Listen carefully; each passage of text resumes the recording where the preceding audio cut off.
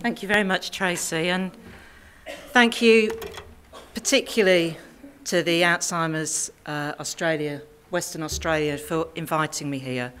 It's just good. It's just really good to be talking to you all this morning about working in the community with people living with dementia. And particular thanks to Caroline, Jason and Rhonda, and to Tracy, Heather and Kate. Okay, so what I'm hoping to cover is trying to understand what good looks like in person-centred dementia care, particularly for people living in community. And I want to explore again, following on from Heather's lecture, about why person-centredness and why that's important, particularly when we're developing services for people living with dementia. And also to share with you some tools that we've developed that have helped us think about this more clearly. And I suppose the other thing that I would want to say as a build-up to this is that I come here today in humility. I'm not coming from the UK saying we have sorted out community services for people with dementia, because we certainly haven't. And what I'm coming with more is solidarity in that struggle, in recognising that this is a real challenge. You know, if we look at some of the struggles we've had in care homes and hospitals in helping people survive to live with dementia, when we try and translate some of those concepts into community settings, it becomes even more complicated. So part of my visit this week is to work with Jason and Caroline and the team to really look at some of the ideas that we've developed and how we can perhaps share those across Australia and the UK for the benefit of both of our countries. This is my team at University of Worcester. We were established in 2009. We're a multi-professional group. We are a research centre within the University of Worcester. Our strapline is about developing evidence-based, person-centred, practical ways to help people live well with dementia. There's a lot of discussion around what person-centredness means, how you do it. I'm completely with Heather on the idea that as soon as things get bumpy, we go for the next new idea. New dawns in dementia are very common, you know, and it's really, I think, about we know what the basic principles are around person-centred care. What we need now is to really put them into practice and gather the evidence of what really helps and what really works. We're a multi-professional group. Many of us have come into research after having a career is either in the NHS or in social care. I'm a university professor now, but my first job in care was as a nursing auxiliary, working on a ward for people with dementia when I was a student. So, you know, I think many of us have unusual routes into working in this field. And as this is the inaugural meeting of this particular programme, you know, you're all here for a purpose today. You've all found your way into this room because you have a backstory around dementia care. One of the things that I think we're in grave need of is tools for the journey, things that will really help. You know, there isn't a book you can pick up that tells you how to do dementia community care. And I think in terms of being person-centred, we need to recognise that for different sectors of our care workforce, we need to think about what tools really work for them. So we've got this little book here, which is one of my newest publications, and that arose out of working with hard-pressed hospital staff, particularly nurses and professions allied to medicine, about what they really needed to know, what would make them feel expert, you know, going on from Heather's point, if you're in hospital and you've got a dementia and you've also got heart failure, if you've got broken neck or femur, you really need somebody who is expert at both dementia and helping you with your broken neck or femur. Our nursing colleagues were telling us on our courses that there was so much information out there, they were totally overwhelmed. So although that book looks quite big there, that's it.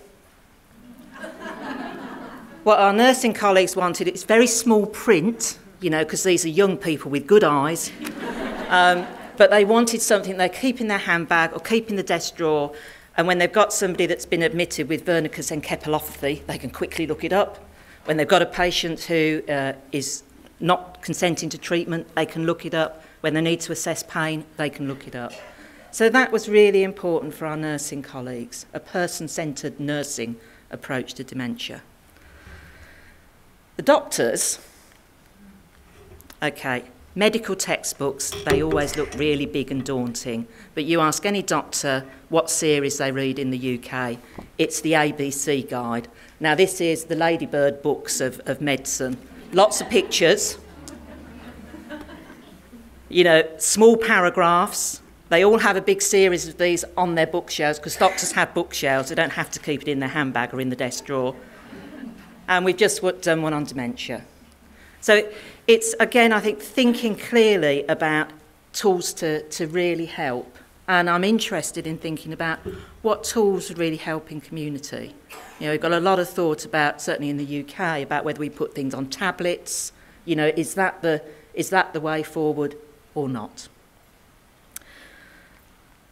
Okay, the other thing that I just want to say as way of preamble is this is our link group, who are people with dementia, people living with dementia, and family, carers, friends and supporters, who work with us within the Association for Dementia Studies.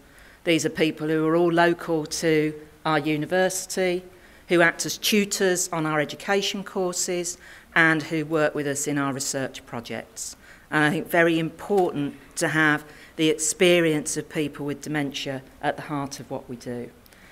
And whenever we run an education programme on dementia, you know, I've got my lovely PhD qualified professional lecturers, and on the evaluation forms people always write back, you know, it was the person with dementia that really struck home and made a difference, you know, as it will be today, I'm sure. And so having, you know, building yourself a local community of people who are living with dementia, who are willing to, and brave enough and courageous enough to act as tutors and, you know, inform your work is so important.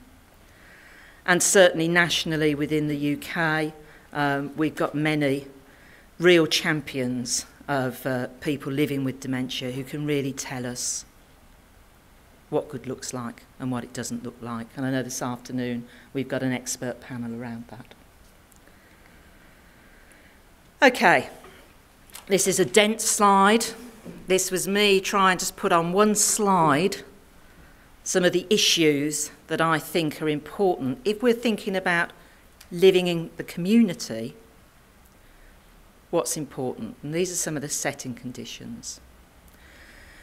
Dementia covers a complex range of different syndromes. Some of them are very rare.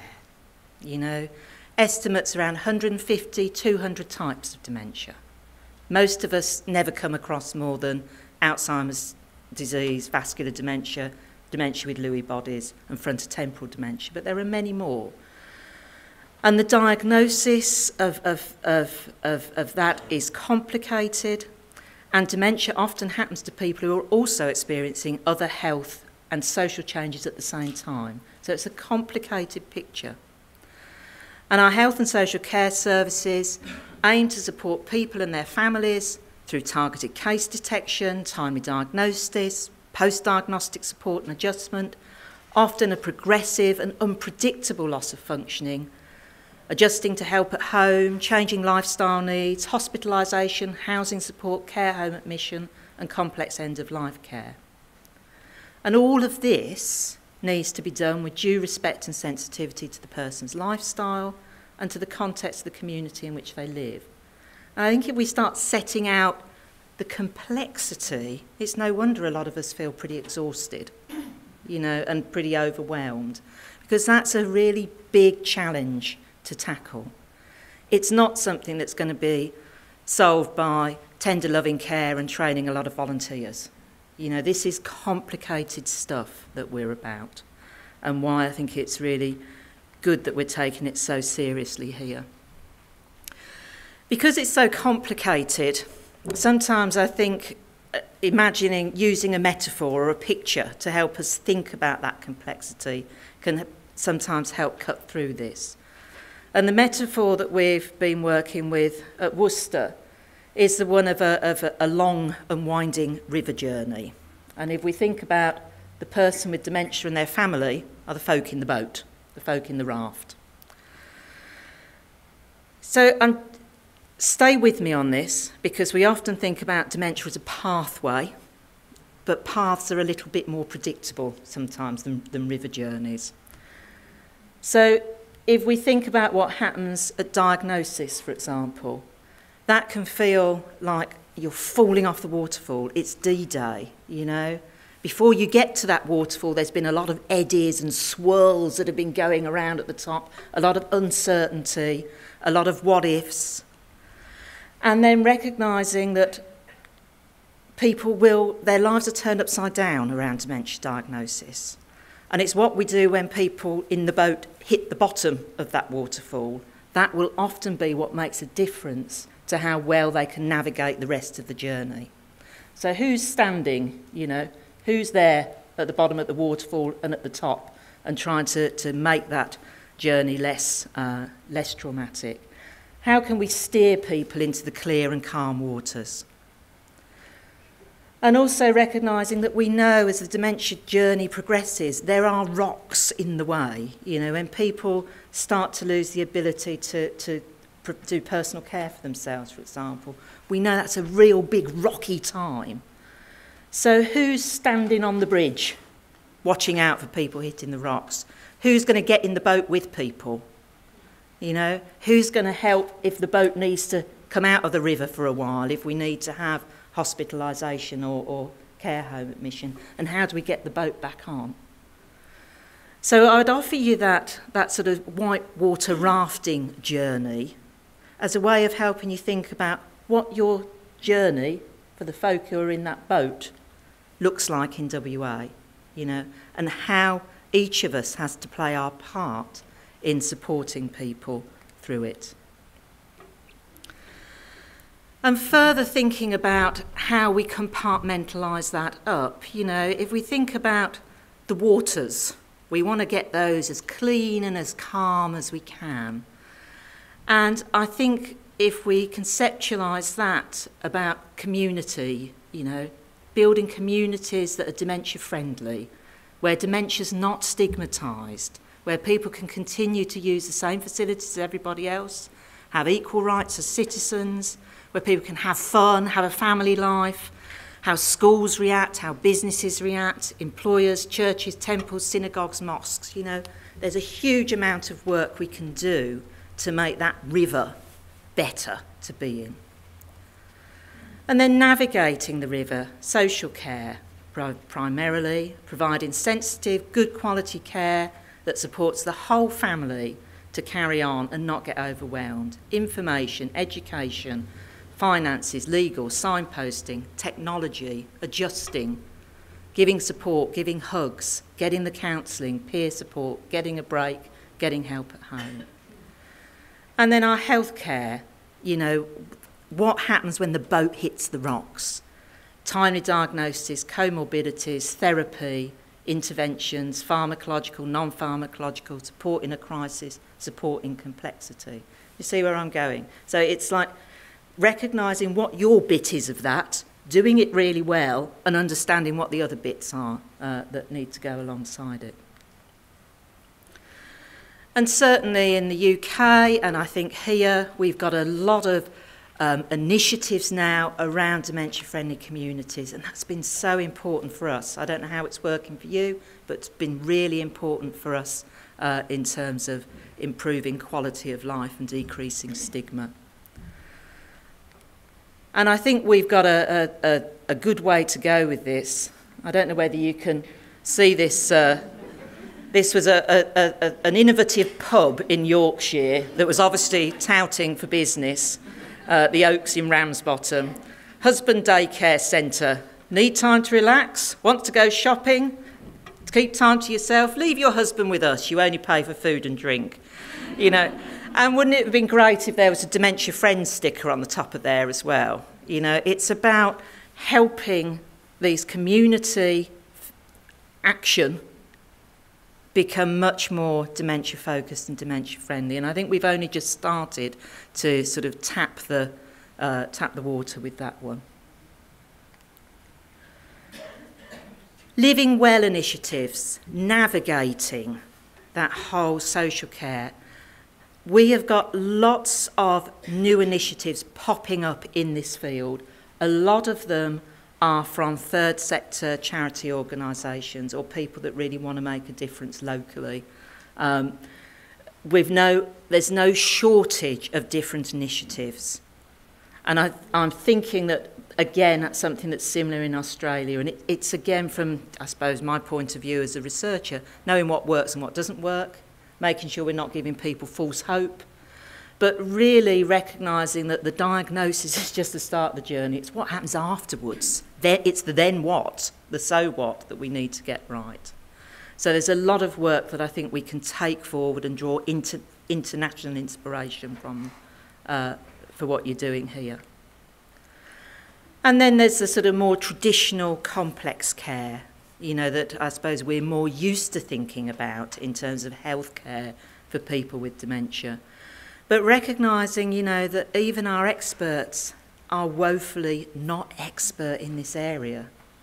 And if you're working with comorbidities and physical health and dementia, you know, people are amazed at what they can find out.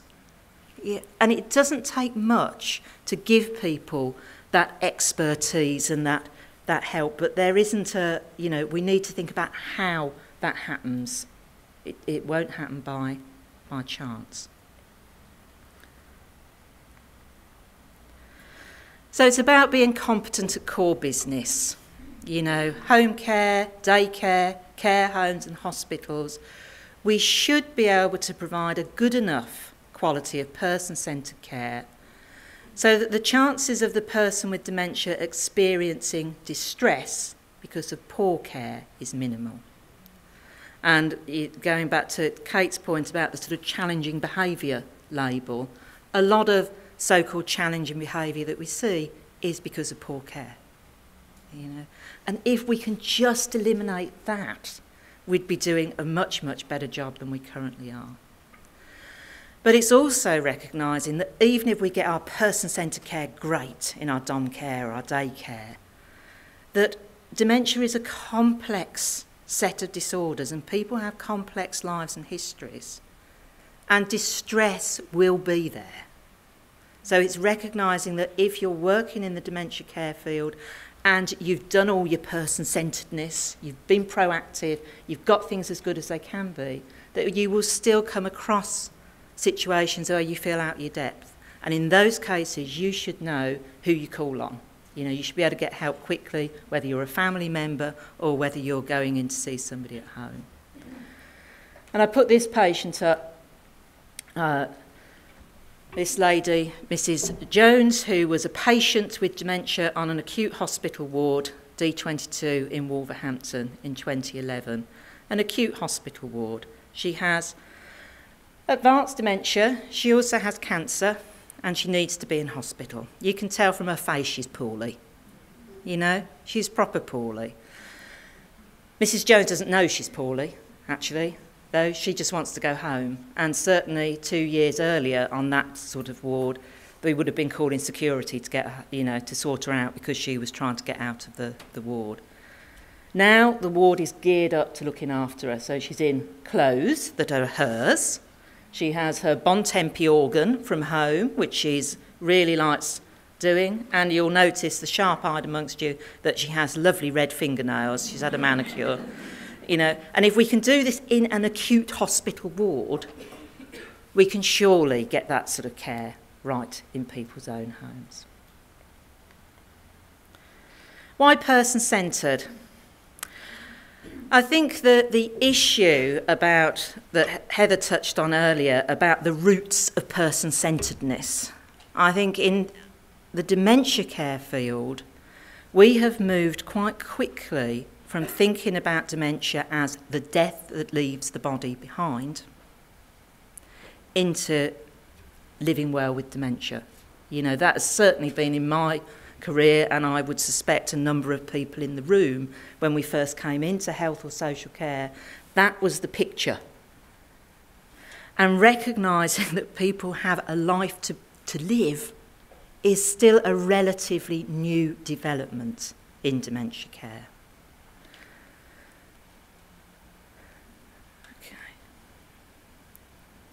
Okay. I just want to think about why it's so difficult to get it into practice. I'm also conscious of time. I've talked a little bit about that, you know, that we have significant challenges still about helping people live well with dementia. And some of that is about both lack of competence and skills, but around leadership and knowledge in health and social care. An underlying reason for that, certainly in the UK, is funding. You know, it's never been an area that's attracted a lot of funding or status. And the structure of our health and social care are not designed to deal with people with long-term conditions. So we're up against a challenge before we start. But I think the other thing that we have to name is the issue of prejudice, fear and stigma.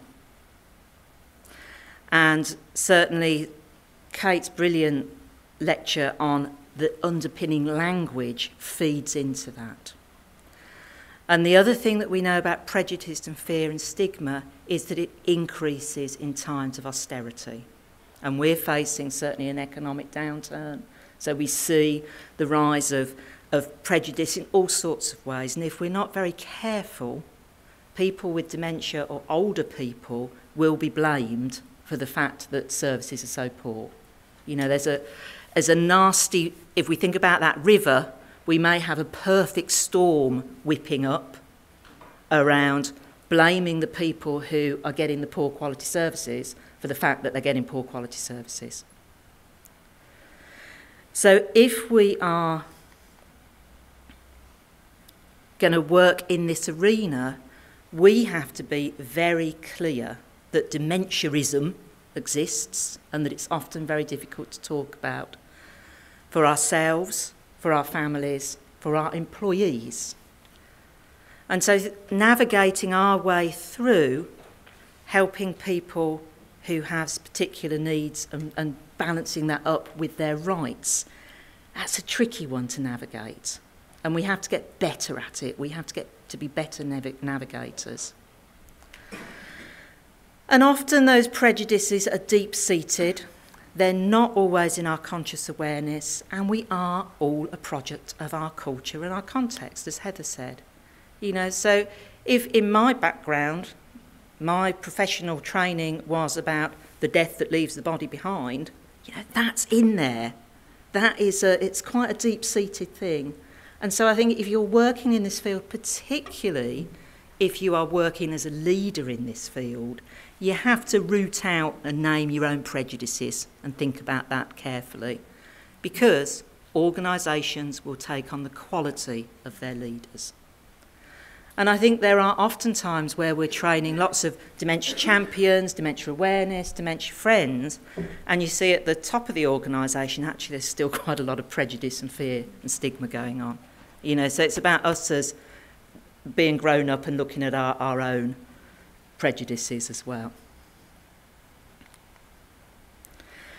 And I think these are the sort of, if I'm with a care team and I start hearing these sorts of phrases, these are the ones that make me think, okay, what's going on in the culture here? What's the point? They won't remember. This is a bit of a waste of resource. They're blocking beds for more important patients. They are not our patients' responsibility, funding stream. Not enough time, I'm too busy saving lives. You know, those are the sort of little phrases and I can see some nods in the room, you know, if they're around in your organisation, those are often the ones where you say, well, hang on, let's just think about what we're saying here. Yeah. So I just offer that. That's the first time I've shared this slide anywhere. I thought I'd try it out in Australia before I took it back to the UK. Okay, so person-centred care and frontline services. People with dementia, we have to recognise, have a high risk of not being treated as full citizens, high risk of being ignored, high risk of being abused. People with dementia often have particular disabilities around communication, strong emotional responses, and a major need for continuity and to feel connected to others. And both of those things, as the dementia progresses, become more important. Yes, we've got a timeline happening there. And services need to respond to both of those needs. Oh, crikey. I'm not doing well on the old technology.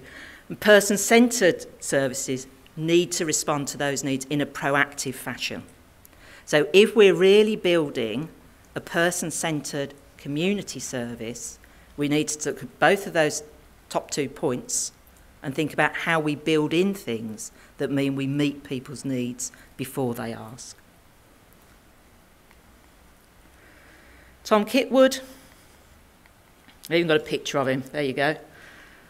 Professor Tom Kitwood, certainly in terms of talking about person-centred care, produced a series of papers in the late 80s and throughout the 90s, drawing on the work primarily of Martin Buber and Carl Rogers, so coming from quite a different route. And the book that he wrote, Dementia Reconsidered, The Person Comes First, if you haven't read it, it's still a classic. The stuff that Tom wrote about in 1997 is still as relevant today as it was then. And he gave us some very powerful tools and frameworks for thinking about dementia. He talked about the enriched model of dementia and supporting personhood through the eradication of malignant social psychology. Now, both of those last 2 lines, they're a day's workshop in themselves, so I'm not going to go on to that, but it would be those are the sorts of things that we would be expecting a dementia specialist service to really understand, and I'm sure the sorts of things that you would cover in your training. Tom died the year after that book was written, and one of the things that I took on and have continued to work with colleagues is trying to change and translate some of that very erudite theoretical standpoint into practical tools, and recognising that we need to know what good looks like. And who has to do what to make it happen.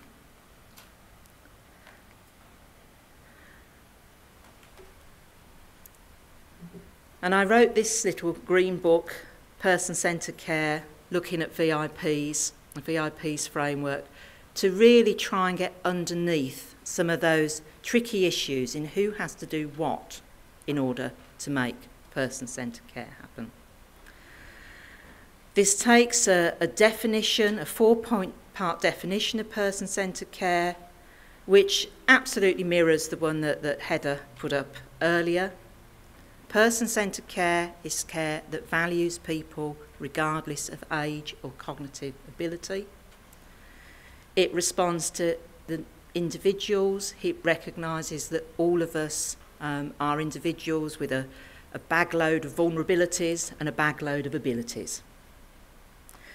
It takes the perspective of the service user as its starting point, and it provides a socially supportive psychological milieu, so it helps the person not feel alone.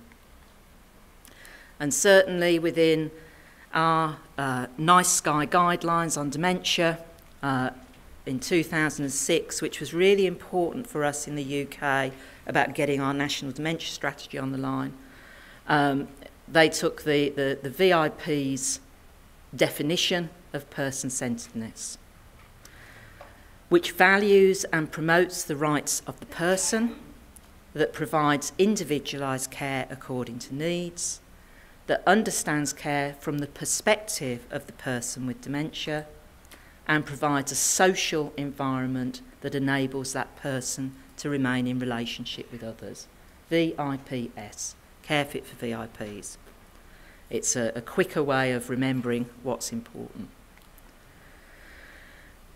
And in our own work, you know, you can use that VIP's framework to think, they're guiding principles. You don't do person-centred care, you don't get to that, you don't do that sort of, you know, person-centred care isn't a single action. It's about how we are with the people that we're privileged to help. Do my actions show that I respect, value and honour this person? Am I treating this person as a unique individual? Am I making a serious attempt to see my actions from the perspective of the person that I'm trying to help? And how might my actions be interpreted by them? And do my actions help this person to feel socially confident and that they're not alone? And those guiding principles work if you are helping somebody use the toilet, if you're giving them an injection, if you're running a life story group, if you're playing bingo. You know, it's not about the actual task that you're doing, it's the way in which you do it. And you'll also notice that there is no dementia word in there. You know, these are pretty straightforward guiding principles for how we are with everyone. You know, it's a code that works if you're thinking about your staff team, your family. You know, they're good, integrative, positive psychology type principles. And the next phase then was to think about moving from an individual code of practice to trying to think across the care organisation about whose job it is to do what within a care provider organisation. And I worked very closely with people in different countries who were working in the sort of Tom Kitwood manner around person-centred care to help try to say, okay, so what are the indicators? If you go to see a care provider, whether that's a care home or a dom care or daycare, what are the indicators that valuing people are really in place? What are the indicators for showing that individualised care is really in place? What are the indicators for showing that the organisation takes the perspective of people seriously? And what are the indicators for social psychology? And so these 6 indicators for each of those VIP and S were derived through a series of working with people who were working at the cutting edge of trying to provide good quality person-centred care. And this has become, within the Green Book, this is the Care Fit for VIPs framework to really help us stop feeling so overwhelmed by how tricky person-centred care is and to put it down into sort of bite-sized bits. So if we think about your own care organisation, there will be things that you do really well and things that you don't do so well. And so part of the VIPs framework is taking a step back with your top team, with your shift leaders, with people who use the service, and to have a look at how well you're doing on each of those indicators. And by doing that, you build up a profile of what you do well, what you don't do so well.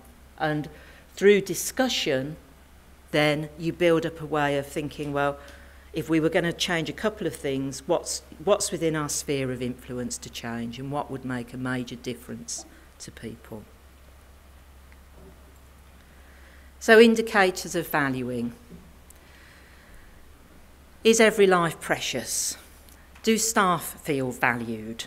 You know, we know certainly from research, if you look at what improves satisfaction of your service users, it will be job satisfaction of your staff.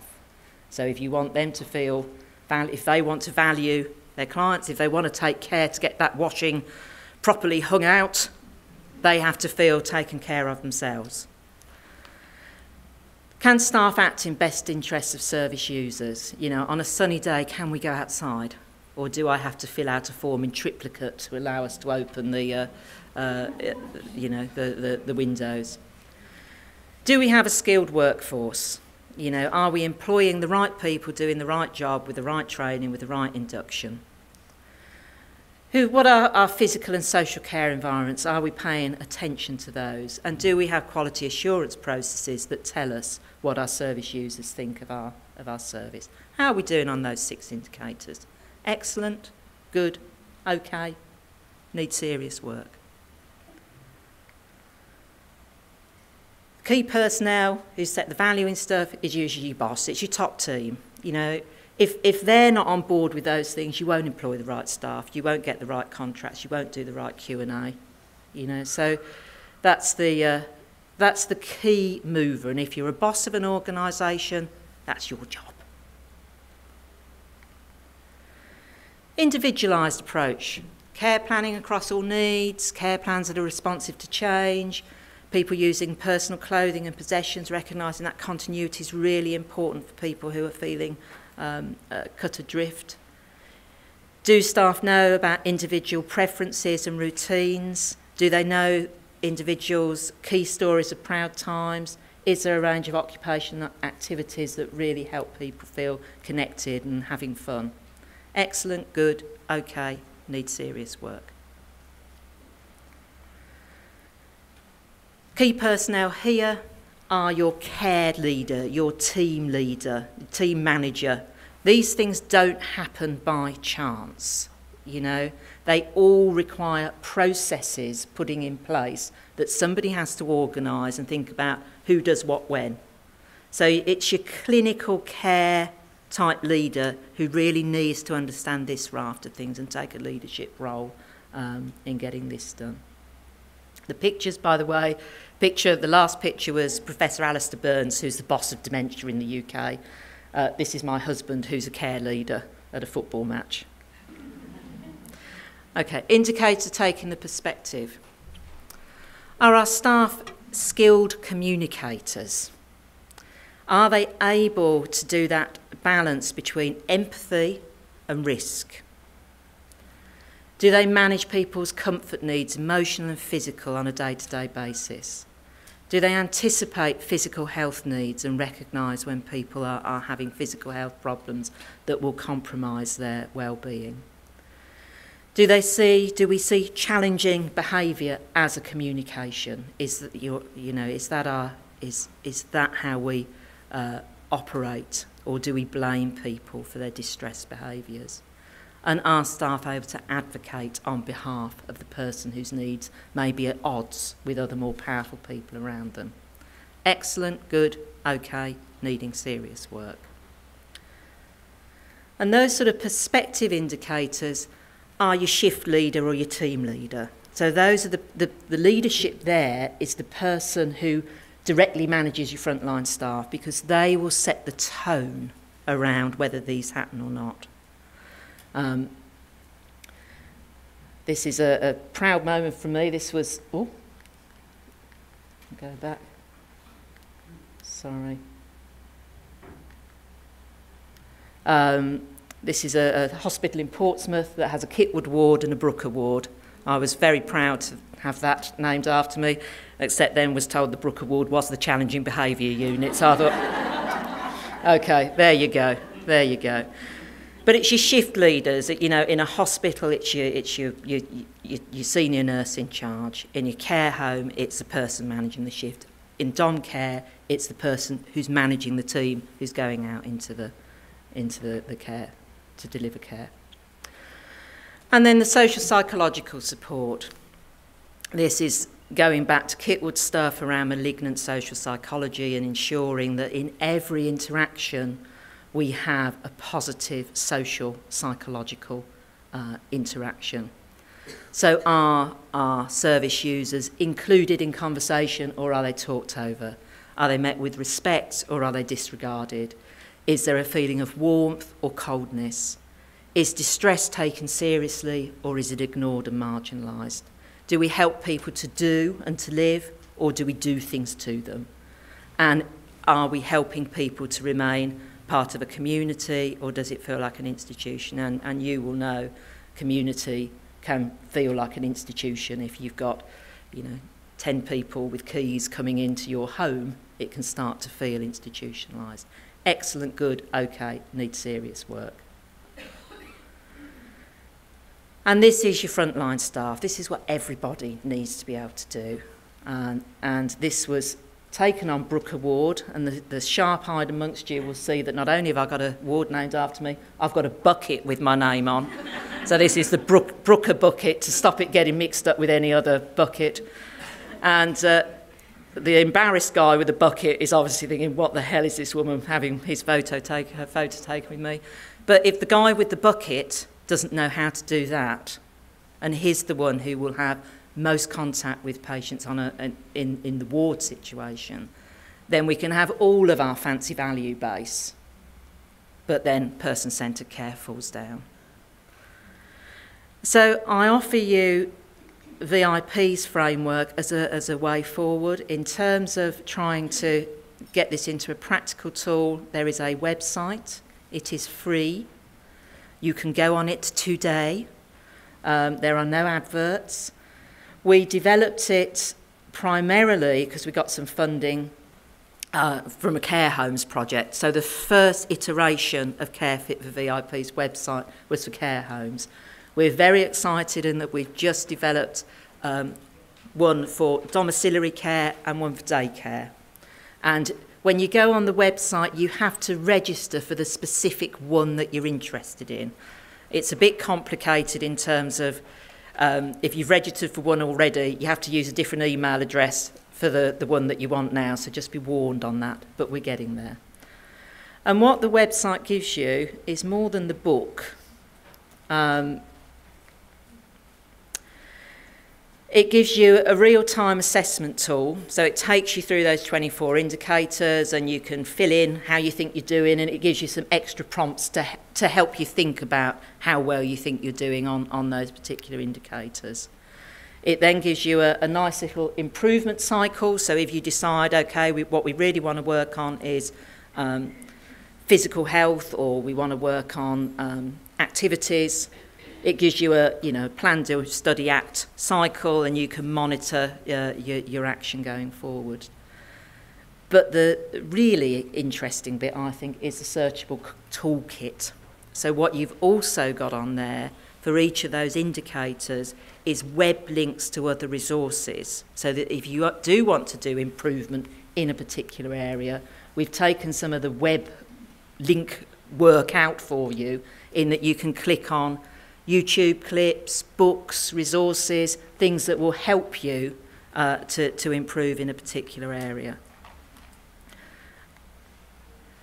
And I've just put up some of the pages here. So this would be domiciliary care S5, which is about enabling people to, do we enable people, or do we do things to people? So as you can see, you've got a checklist of different questions to help you think this through. And the way in which we usually advise people to use is, as I said, get together a representative sample of your senior staff, your frontline staff, service users and families to help you think about it. It's not designed to be a tick box that you have to pass or fail. It's there to help you sort of get the conversation going. Activity and occupation, so things to think about, and to create an improvement cycle. Day centres, that's one about the physical environment in day centres. So I just put a few screens up there.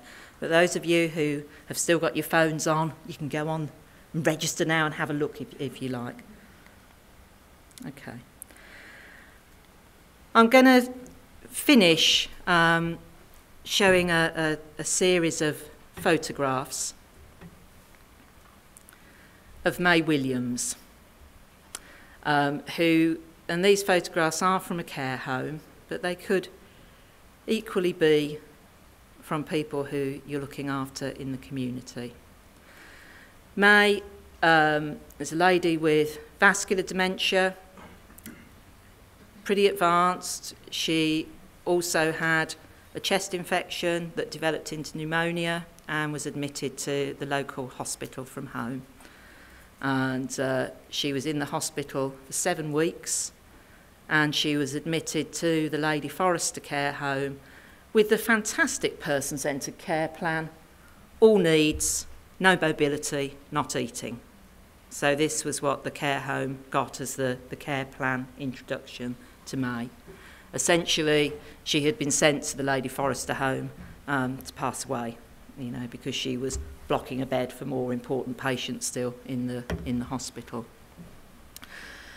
Lady Forrester certainly used the person-centred VIPs model. It's a nice home, it's a small home, and with good values. So this is her 6 days after admission to the care home. She's up and dressed, looking a bit dishevelled, but certainly very interested in what the young woman has in her hands. 1 month later, we have some baking going on. May is a homemaker. She no longer can cook a full dinner or do a big cake, but certainly if you put some flapjack mixture in May's hand, it's a very familiar activity for her. And good health and safety, you know, she's got her plastic gloves on, but even with the plastic gloves on, she's doing something that feels real. 6 weeks later, we're having an Italian meal, and certainly she's looking much fuller in the face now. She's had her hair done, and she certainly looks like she's ready to do some eating. And a themed evening around Italian dining. 6 weeks later, again, tea and teddy. And this might be where we get stuck on the social role valorisation stuff. But, you know, again, this is a very happy-looking lady. 2 months later, Indian head massage. Now, I'm sure May has never had an Indian head massage in her life before, but, you know, you can see the joy. So it's old experiences, but also new experiences. Old skills returning. Again, she's a lifelong knitter. She can't do a fair isle jumper anymore, but she certainly knows what to do with wool and knitting needles, and that feels a very familiar place for May to be. Silk scarves, so working, this home does a lot of work around sensory activities, so I'm not sure whether they do play the bingo, but they certainly do a lot of stuff that's around helping activities that are appropriate and adult for their residents. And 3 months later, dancing to music, so she's up. And here we have a Mexican celebration. I think these photos might have been taken during the World Cup, because there seem to be quite a lot of World Cup themes going on. So this is 3 months after all needs, no mobility, not eating. You know, this care home wasn't doing anything magic. You know, they were putting into place good person-centred care. And if you talk to the care staff, they wouldn't realise what it was they were doing. Yeah, we didn't do anything different with May. And actually, the beauty of taking these photos, the biggest thing was showing those back to the care staff, you know, in terms of helping them feel that they were doing a job well done.